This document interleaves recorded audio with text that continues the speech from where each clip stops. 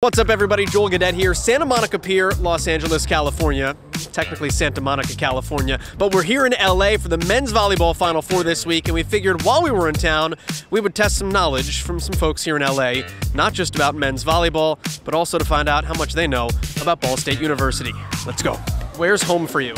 The United Kingdom. Okay, so have you heard of Ball State University? I have not, no. Do you know where Ball State University is? Man, I have no clue. I'm actually from North Carolina. We're here for the weekend for a wedding. Do you know where Ball State is? It's in Baltimore. I could make a random guess and say Wyoming. It's in Indiana. Is it in Indiana? Okay, I have family there. Which? Oh, whereabouts? In Fisher. That's where I live. Indiana? Yeah, Indiana. That's actually, that only took 3 shots. There were 50 states. That's not that bad. Yeah, Muncie, Indiana. You've been to Ball State, though, so you're cheating. I have been to Ball State, yeah. Your uncle played basketball at Ball State, is that right? That's at least what I remember. I don't know if that's true or not. Ball State University is named for the Ball brothers. There are 5 of them. Can you name one? Is one of them named Michael?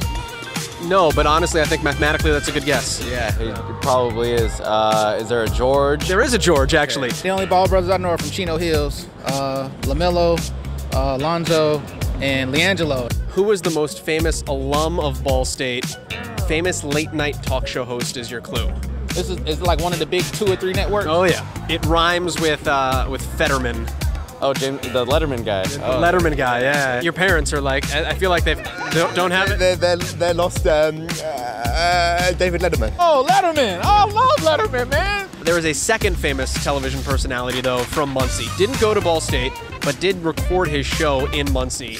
This guy's an artist. He never made mistakes. He just made happy accidents. Follically inclined. Oh, wow. Bob Ross! Yeah. Bob Ross, yeah. Bob Ross! Oh! Happy Trees. Happy Trees. Well, his name's not Happy Trees. Bob Ross is flipping awesome, man. He's just like, we're just gonna make a decision right here.